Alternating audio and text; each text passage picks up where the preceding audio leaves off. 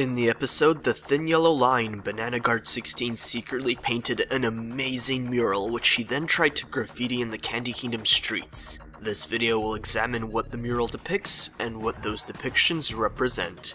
This is the entirety of the mural in full, and I'm gonna break it down starting from left to right. The leftmost part of the mural is only seen at the very start of the episode as Finn and Jake first walk past it. We don't see it later in Banana Guard 16's secret hideaway. It depicts 3 comets, though possibly it's the same comet in a sequence, with the rightmost making contact with the backside of the Mother Gum, the hive mind source from which gum beings, including Princess Bubblegum herself, spawned from. This immediately makes me think of the Catalyst Comet, and the comet that hit 1,000 years ago around the time of the Mushroom War is one we have nearly no knowledge on. Radiant light emanating from the point of contact with the Mother Gum makes me think the comet is somehow related to the Mother Gum's existence. It's unclear what sort of mythology Banana Guard 16 is referencing here and how he knows of it, but the only inference I see here is that the Catalyst Comet played some part in the Mother Gum's conception. I discussed this subject further in my video on magic lore and Adventure Time, so check that out if you're interested.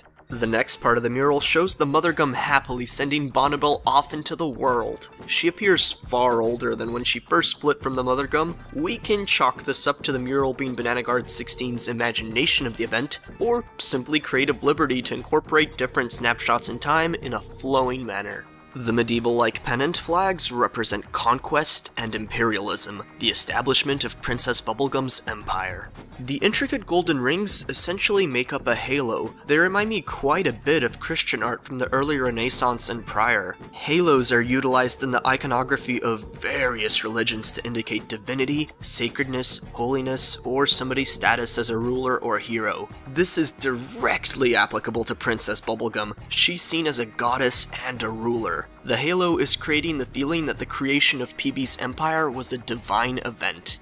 Before I move on, I have to mention how the lighting in this section of the mural is softer and brighter than the rest of the mural. We even have sunbeams breaking through the clouds and causing the sky to sparkle. The color choices used create a comforting feeling, especially when compared to the middle section, which is much darker and gloomier. The left part of the mural is celebrating the rise of Princess Bubblegum. Her origin story is meant to be a glorious occasion.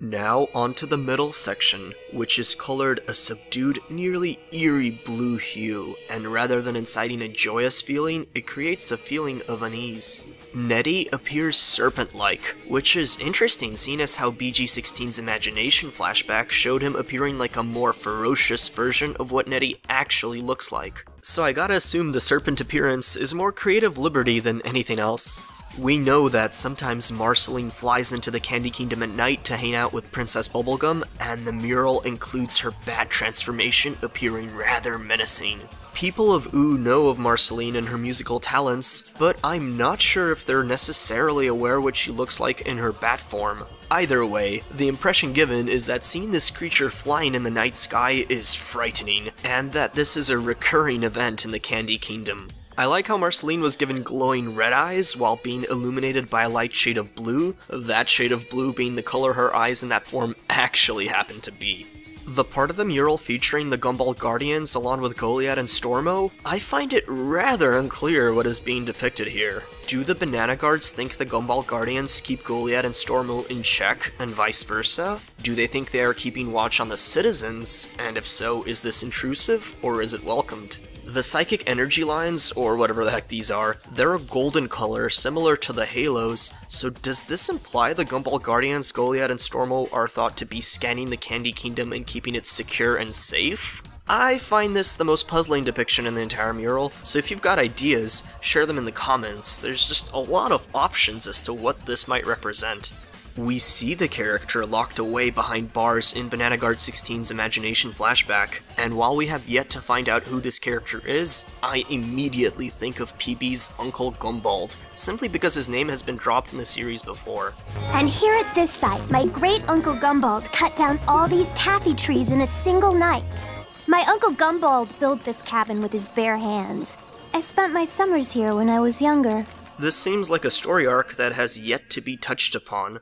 The goop with the many eyes? That confused me for a while, but after giving it some thought, I came to a hypothesis about what it might represent. The goop represents the surveillance system Princess Bubblegum used to have, which spies on everything occurring in her kingdom. Peacemaster's words in the episode Nemesis provide weight to this hypothesis. Its presence has infected every home, every place of business, even here, in this very room. Yes, this foul creature watches us even now!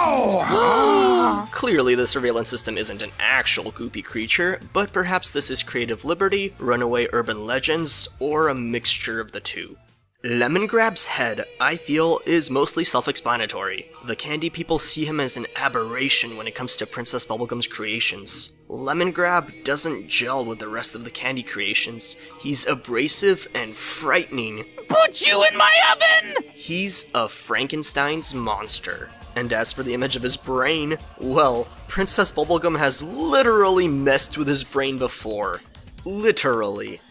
The final component of the mural is Princess Bubblegum's radiant, gigantic form standing in front of the banana guards, with her swan behind her. You can feel the reverence and awe Banana Guard 16 feels for Princess Bubblegum from this portrayal, a feeling that is no doubt shared alongside the rest of the Banana Guards. The halo-like rings once again indicate her divinity, and Bonnibel comes off as both something to marvel and fear. Her looming stare isn't malicious, but it would certainly make one tense, and her eyes and expression are unknowable. You cannot read her and what she's thinking. You can't read into the motives of this divine ruler. I think at the end of the day, Banana Guard 16 and Finn describe her best themselves. She's an unknowable goddess. She's amazing, and she's flippin' scary. But nice. The mural from the Thin Yellow Line is a fantastic artwork, and I hope you enjoyed my breakdown of what it depicts. If you'd like, check out my review of this episode or other videos I've made. Thanks for watching.